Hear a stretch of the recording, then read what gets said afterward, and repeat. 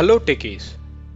In our previous tutorials, we have learned how to work with run VB script and run JavaScript actions.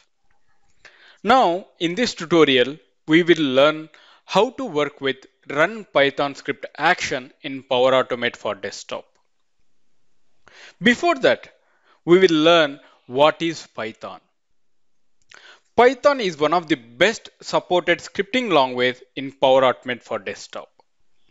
Python is considered a general purpose programming language, but it's favorable in arithmetic operations and metrics calculation.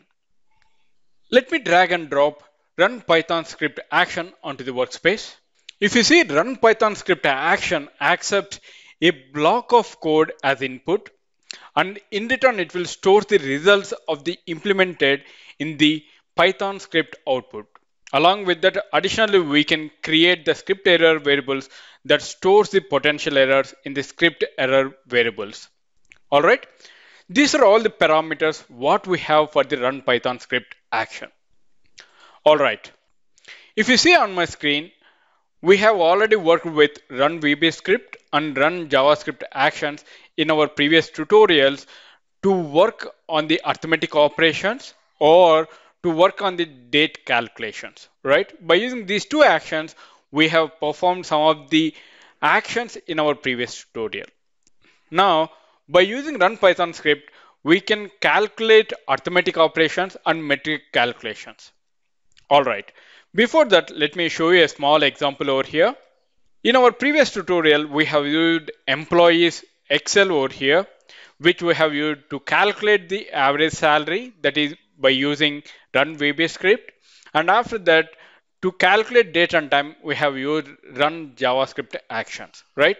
Now I'm going to add one more column over here, like to calculate the metrics calculation or to perform arithmetic operations. I will give it as Python average salary.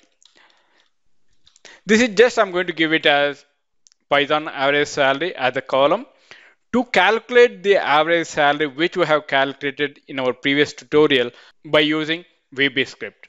Now over here, what we are going to do to calculate the average salary, that I'm going to use Python as a scripting language over here. So that by using this Python scripting language, that I can calculate the average salary that each and every employee has received. All right.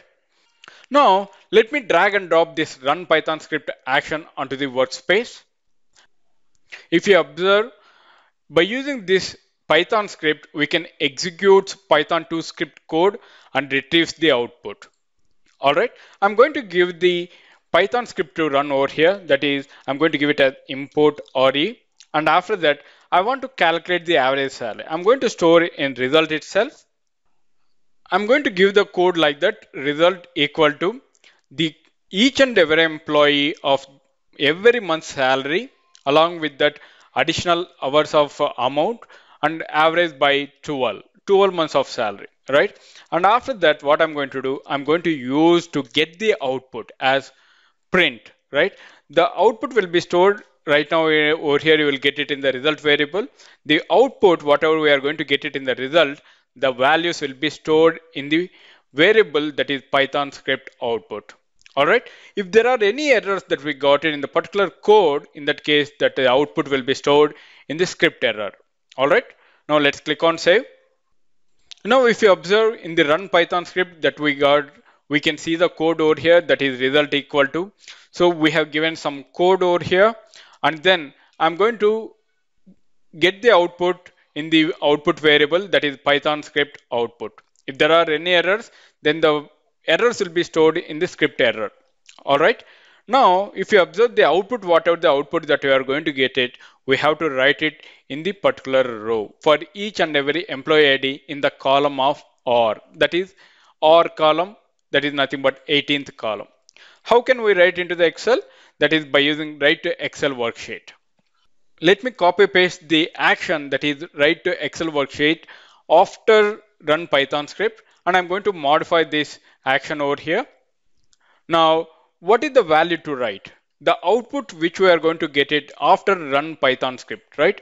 what are the values we are going to get it in the output variable, that is Python script output, we are going to write the data into the Excel. Right, and after that, what is the column that I'm going to give it as 18 because of OR column, and then I'm going to save it. Now once again, if you go through the flow over here, I'm going to launch an Excel, that is employees Excel, and after that I'm going to get the first free column to calculate the number of rows and columns which are available in the particular Excel sheet, that is by using get first free column / row from the Excel worksheet. And I'm going through the loop each and every row, and I'm going to read the data by using read from Excel worksheet. And by using run VB script and run JavaScript, these are the two scripts which we have seen earlier to calculate the arithmetic operations or to get the date calculations, right? Or date conversions by using run VB script as well as run JavaScript. Now, what we have done, we are calculating the average salary of the employee by using run Python script. And then I'm going to write the data into the Excel by using write to Excel worksheet action. All right. Now let's run the flow to see the output. Flow execution started. And now if you see, it has been launched in Excel over here. Let me minimize this to make you understand side by side. And there if you see, right now we are in the run Python script, which it is trying to calculate the salary, average salary. There you can see, and it has written in the OR column, that is column number 18, and row number 1 over here. And the same way, row number 2, respectively, we are going to get the values for row number 3 and 4 respectively. Once the flow has executed successfully, it will comes out of the loop, and then the data will be saved inside the Excel by using save Excel action. All right, let me expand this Excel once again. There if you see, the output is correct or not, for which we have used for the run VB script as well as the run Python script. If you observe over here, the average salary we got it as 13,750 for the employee ID 1, that is row number 1, that we have 532454, that we got the same salary. And for the second employee also we got it 13,916, and we have the floating points over here, that dot 666 values over here, but we didn't receive that values when we have used Python scripting. There also if you see, for the third row we got it the 14,041 rupees, that we got it before the float values, right? And also for the fourth employee, that is 545454, that we got 13,791, that is equivalent to 13,791 rupees. All right.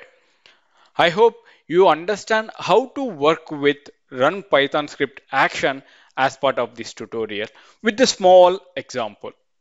Thank you for watching Power Automate tutorials. If you have any queries related to this concept, please post them in the comment section. I will see you in the next session.